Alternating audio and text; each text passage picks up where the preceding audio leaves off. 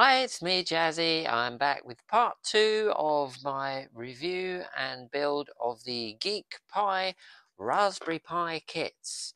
In my last video, we had a look at what you get in the box, and we went over some of the operating systems and how to install them. In this video, I'm going to be assembling the two Raspberry Pi kits and making up a bootable SD card so we can install Raspberry Pi OS on our two little Raspberry Pis. Let's dive into it, shall we? We've got our case here, so I'm going to take the top part off the case. You can see there's the 4 holes there for your motherboard mounts, and it's quite clear which way around it's going to go because you can tell by the holes in the actual motherboard. So as you can see, I do have my anti-static strap, which should stop me passing any unwanted static electricity through to the electronic components here. So this is quite simple, straightforward. That just sits there on the moulded in little standoffs there, and you do get the little screws included. So this is where my fix-it kit is going to come in handy. And it does magnet to the screw, look at that. That's amazing. So let's pop these in. Not too tight, just tight enough. Don't want to put too much stress on your motherboard. This is only the half of it. We've got 2 of these to build.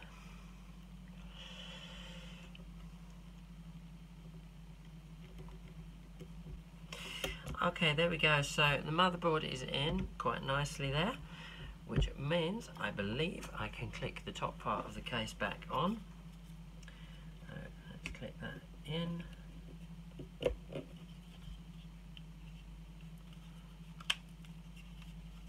That's it, nice little click there. Oh, that looks very smart, doesn't it? There we go. Nice little job on that. Okay, so the next thing we need to do is to put the heat sinks on. Now it does give you in the instruction book, there are some images down here of where your heat sinks need to go. Any components basically that need the heat taken away from them.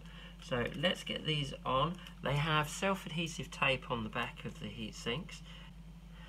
Okay, so I'm looking at the diagram here, which is showing me the order that the heat sinks need to go on. So let's get the processor one on first. That's the largest one.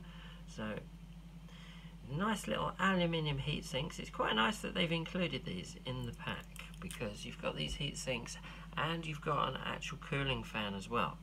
So this is going to do a great job of keeping this ARM chip nice and cool. We're not going to be pushing this chip at all. Okay, we need one on this chip here. Lovely. Now they have to be perfectly parallel. Not for performance reasons, just for my OCD. Okay, so we're nearly there. We're halfway there with the heat sinks. I feel like Bon Jovi, we're halfway there. Okay, using the tweezers here that came with the Fix-It kit from one of my previous videos. See, this stuff does actually come in handy. Good old Timu to the rescue again. Use my handy tweezers to get this in. Very nice. Okay, there we go. So that's the heat sinks installed. The next job is the fan. Okay, so our fan comes in this nice little plastic bag here, which is quite nice. Very, very tiny little screwdriver here. Wow, it's like a pixie screwdriver. And we've got our fan, the low noise fan apparently. So it tells me on the blurb. Wow, what a tiny little cute fan. Right, let's get this in. Now, they've provided again some standoffs on the inside of the lid this time. So we're going to need it this way up if we want to be pushing air out. So let's get this in. I can see which way the top goes on. We need the wires this side because they're going to connect onto the GPIO. Let's get the fan screws in. I like the fact that they've provided me with 5 of each screw when you only need 4. Now that must be because they realise how good I am at losing screws. you can bet your bottom dollar it's the packs that only come with 4 screws. They're the ones that I'm going to lose one of on the floor. No matter how many screws you drop, you always come back with one less than you had. I could drop 20 screws on the floor and come back with only 19, believe me. Not that I have a habit of dropping 20 screws on the floor, you understand. Even though the case is plastic, I will say it does all look very neat once it's assembled. It all goes together very well, so I give them bonus points actually for how easily this kit goes together. Had no problem screwing in the motherboard, that was nice and easy. The heat sinks went on nice and easy, fans gone together, nice and easy. Let's not jinx it, it's going well so far. Now if you're not sure where exactly on your GPIO you are going to plug your fan headers into, it does give you a nice little diagram here, which is very handy. They've made it very easy with this kit. Okay, so referring to our diagram here, we can see, looking at this, that the second pin in is the 5-volt supply. The next one is the ground. Okay, and fan control. Right, lovely. So, second one in.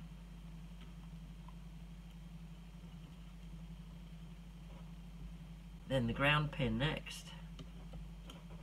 Fan control. Okay, that's my fan connections in. So this means I think I'm at the point now where I can actually close it up. So that's all complete now. I've got the feet on. Now all I need to do is to build the other one. And there they are. Our little Raspberry Pis fully assembled and ready to go. Next thing we need to do is to make a bootable SD card to install our operating systems. So as handy as it is that they've included this little micro SD card reader in the package, I'm not too sure about the logistics of this little device having the micro SD card going right into the USB port. I'm sure it's fine, but I do have some visions of losing my micro SD card somewhere in the depths of the USB port. So I'm going with my tried and trusted Transcend SD card reader. These are a good bit of kit. I'll leave the link in the video description in case you do want to get yourself one of these. They do come in handy. Just literally pop your micro SD card into the side of the card reader and that's good to go. So let's pop this in the PC and we will make a bootable micro SD card for Raspberry Pi OS. So in order to get Raspberry Pi OS installed on our little Raspberry Pis, we'll need to use some sort of imager. So for the purposes of this video, we're going to use the Raspberry Pi imager, which is readily available on the Raspberry Pi OS site. So as you can see, there's an easy download for Windows button. I'm using Windows 11, so I'll need this. If you're using Mac OS, we've got an option for that, or for Ubuntu if you're a Linux user already. So all you have to do is hit the download button, click install, installs really quickly, that's done. So then you just run the imager, and there we have it. So this is what the start screen looks like on the Raspberry Pi imager. It's all very simple. So you choose your device, ours is the Raspberry Pi 4, you can see there it's got the Model B, choosing the OS. We want Raspberry Pi OS. Because we're using a Pi 4, we want the 64-bit version of the operating system. So we literally just click there to select this operating system and it will create a bootable image on our SD card. So we can now remove the USB. Always remove USB safely. Safety is important, of course. So you just take your micro SD card. This is now a bootable operating system. All we have to do is slot our little micro SD card into the back of our Raspberry Pi. Got a little port on the back there. It goes in connection side up and it just slots in nice and easy there. Push that in. So let's connect up a keyboard and monitor. As an added bonus, I will be using a Raspberry Pi keyboard because I just happen to have one. But don't worry, you don't need one of those. Literally any keyboard will do. Okay, let's get this little Raspberry Pi hooked up, shall we? Got my little keyboard here. Oh, USB syndrome. Does it ever go in right way first time? I will need a mouse. Just happen to have one here. What else are we going to need? HDMI cable. Let's pop that in. So I'm going to be using my big monitor here, as this one I've just discovered doesn't have HDMI. So plug that into the mini HDMI on the side. Monitor has detected a new external input. Do you wish to use this? Yes, I do. And the last thing is the power cable, which I've got here. The power supply that was included with the kit. And we do have some lights on our Raspberry Pi.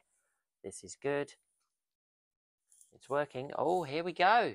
Something's happening. So the options that we have on here, we need to set the country. So let's set that first of all, United Kingdom. Language is British English and time zone is London. Use English keyboard layout and next. It's pretty simple. It's not that dissimilar to setting up Windows or Ubuntu or any other OS. Now it's asking to connect to the Wi-Fi. Choose a browser. You've got a choice of Chromium or Firefox. Just click next and on we go to the next thing. It's now asking to update the pre-installed software. Okay, through the magic of editing, our updates are complete and our Raspberry Pi is rebooting. That's it. We've got our Raspberry Pi start menu there. So you've got programming, you've got your web browsers, VLC media player is pre-installed. You've got accessories, so like calculator, you've got a file manager, you've got an SD card copier, task manager, terminal, all the normal things you'd expect from Raspberry Pi. It's telling me there that Bluetooth is active, Wi-Fi is active, there's your volume control there, and your clock up in the corner there. So we can go in and we can start up Chromium browser. And there we go, there's Chromium, taking us of course to the Raspberry Pi site where you can learn actually even more about your Raspberry Pi. So there we go, that's the first Pi all set up. I now have to do the same again for the second one. Once you get into using your Raspberry Pi, you'll soon realize there's loads you can actually do with it. It's great for learning programming. There are lots of books like this one on the subject. It's ideal if you want to get into that. It's ideal because it has a great GPIO that you can use for plugging in all sorts of gadgets, little projects, electronics projects, robotics. It's a really good learning tool. Once you get into it, you'll realize there's actually quite a lot you can do with your Raspberry Pi. I'm going to be using it in a timing system. We'll find out a bit more about that in a future episode. Thanks for joining me for this Raspberry Pi build. I hope you've enjoyed it as much as I have. If you like what you see, don't forget to hit the like and subscribe button. I will be most grateful for that. Join me again next time. I've got some more interesting tech projects coming up and unboxing videos. So I will see you again on the next one. Take care. See you soon.